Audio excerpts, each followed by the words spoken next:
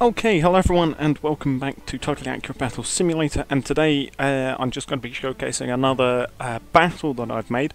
Not a campaign, this is a battle like fighting the phalanx, but this one is a sort of Napoleonic style, more style battle.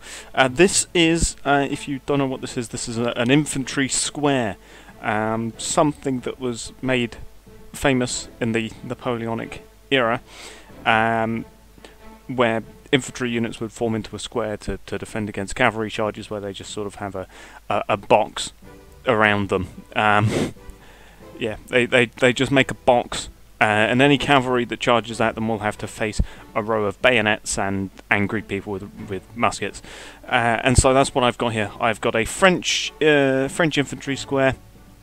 As you can see here, nice and happy. Took a little bit to set up, but not too much.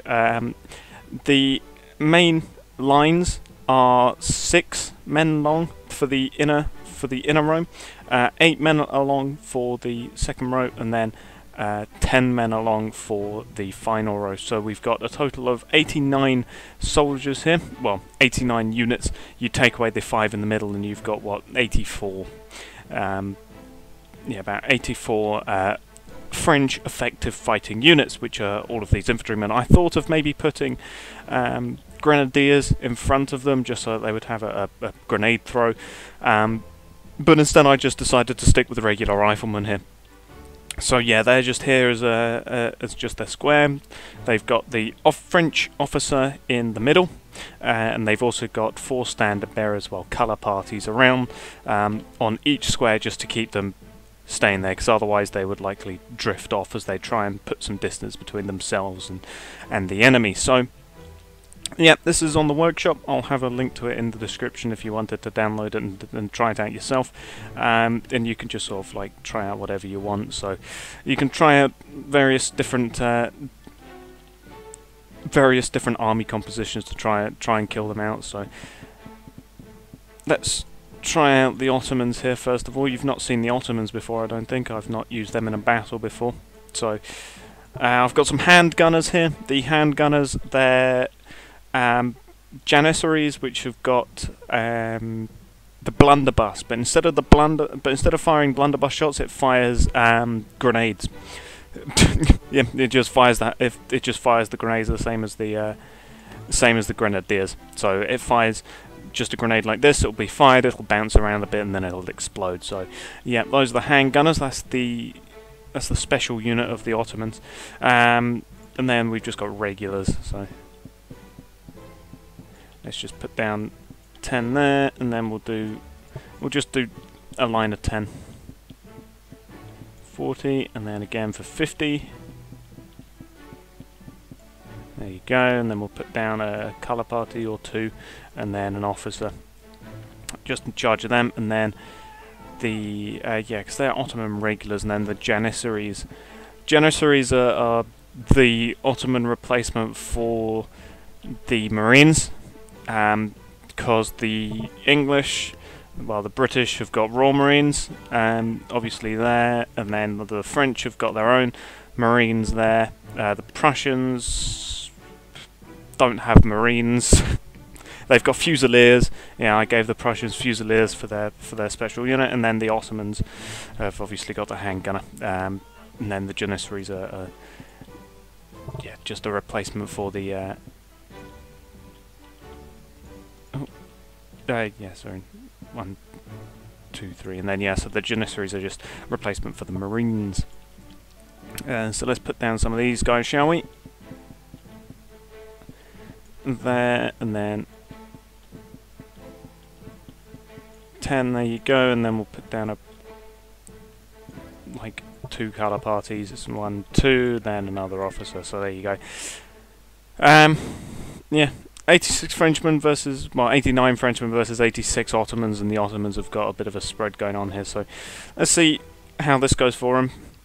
Obviously, tabs isn't exactly the best at showing Napoleonic era warfare, as we can see.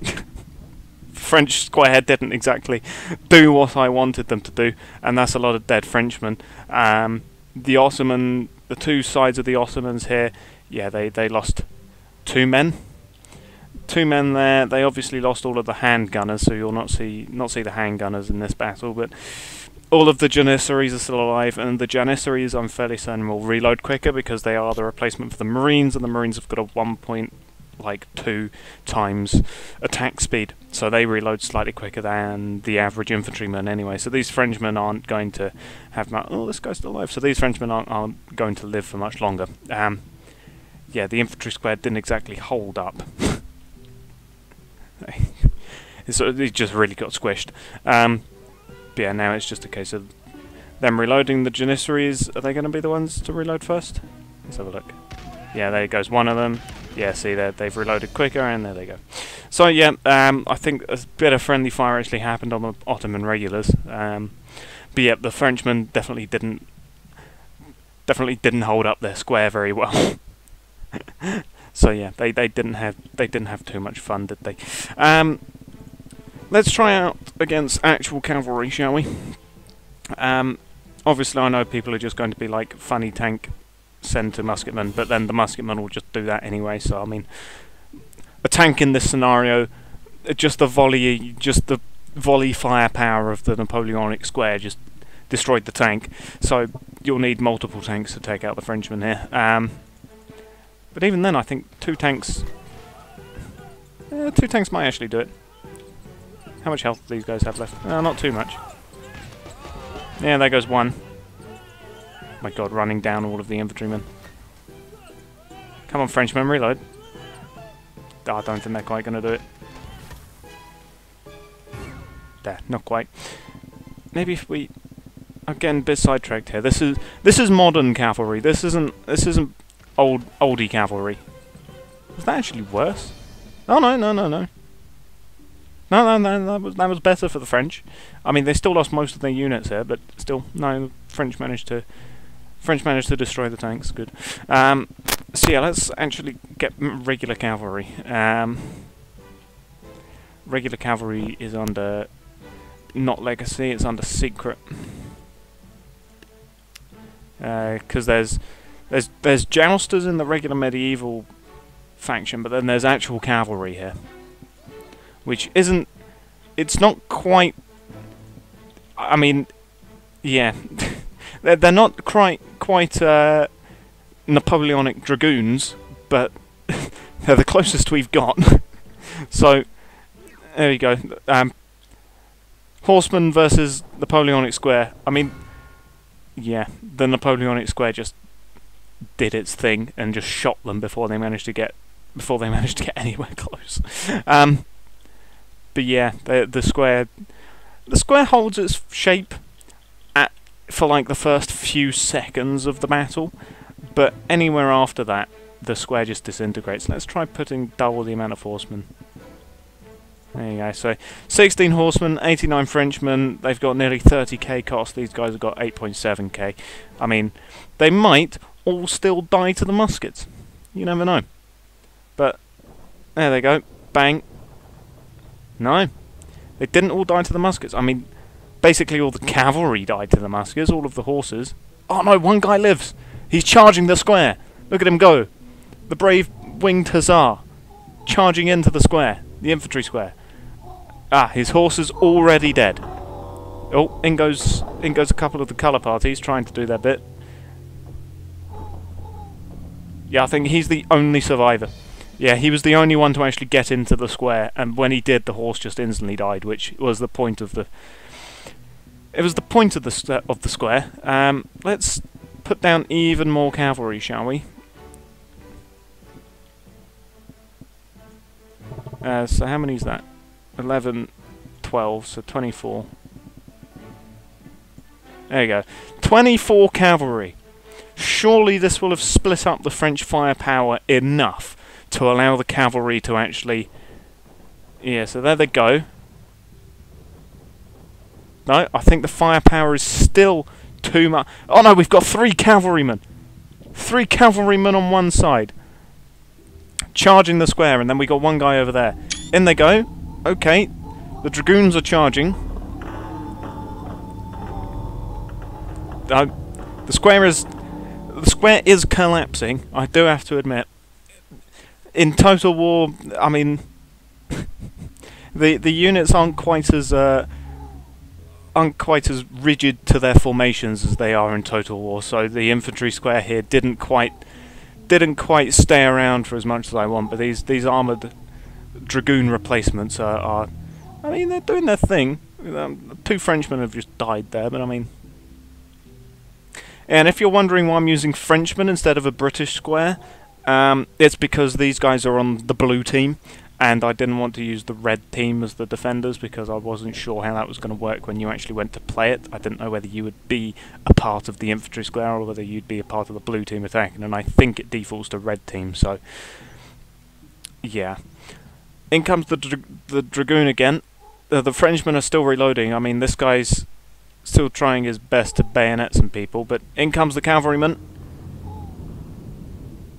In he charges. Yeah, he's taken down some of the Frenchmen, but yeah, in go some bayonets, trying to skewer the horse. Oh, the horse has got a bit stuck on another horse body, which is not good for the cavalryman. Is he going to disengage and try and charge in again? No, he's still going for it. He's still going for it. I mean, the colour parties are mostly dead, which is why you've now got this unit of line infantry just forming a line. This cavalryman is still alive. These Frenchmen just aren't willing to get into melee combat with their bayonets. Currently, what we've got here is the square has split into 3 different units of line infantry. We've got a unit of line infantry back there. We've got these guys back here who are still under the sway of, I think, a colour party. And there he goes. And then we also have this little blob of French regulars. So yeah, I mean, against 24 cavalrymen, they lost a fair bit of their number. Hopefully not much of it was to friendly fire, but yeah, the square didn't quite work. I mean, they managed to break through the square, and they just ended up creating. The cavalrymen just ended up making 3 units of line infantry for them to have to fight instead of 1 concise square, which not sure how that would have been useful to them. But our cavalryman as well, who was the last one actually alive when his horse fell with his horse right here. I mean, he must have been skewered by the same bayonet possibly. But yeah, okay, there you go. There's that. There's the cavalryman. I mean, it's sort of working. It's sort of working. It's tabs. It's not exactly the most realistic of battle simulators, despite what they try and claim. Yeah, let me see if I can't put down some of these hand mortars and actually show you what the hand mortars do. Spreading them around here, sort of like 50. There you go. Let's see if one of these guys don't actually fire. Okay, the Frenchmen have fired, but there's still a few handgunners.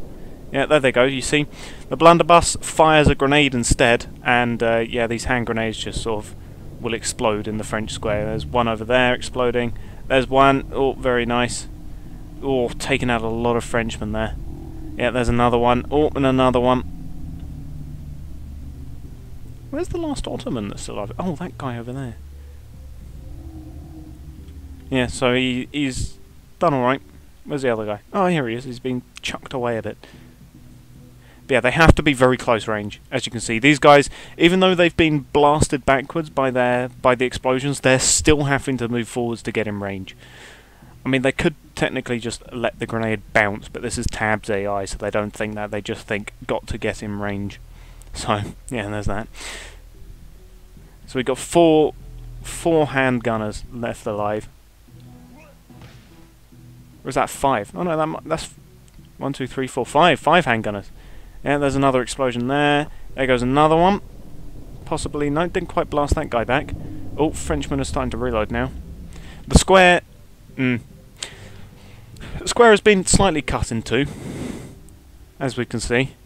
The handgunners are... Oh, there they go. Oh, there's a grenade. Very nice explosion, landing right in the middle of them. Oh, that one's going to be a nice explosion. Oh, these 2 are going to be nice. Oh, there's a good one. Oh, and there goes another one. Oh, absolutely destroying the Frenchman. I mean, you can see the power of the handgunners, but at the same time...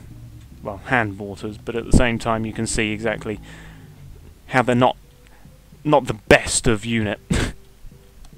Due to their close range requirements. I mean, the Frenchmen, there they go, finally. I mean, they lost a couple of guys right at the end, but they stood up relatively well. I say that, there's still quite a few dead Frenchmen about, but still, yeah, there you go. That's actually the handgunners in action. 50 handgunners. 50 handgunners are about the same price as this entire infantry square. So there you go. But yeah, there you go. You can find the infantry square on the Steam Workshop, not Steam Workshop because they don't use the Steam Workshop, on the mod.io workshop, and like I said, there'll be a link in the description for it. So yeah, I'll thank you all for watching, and goodbye.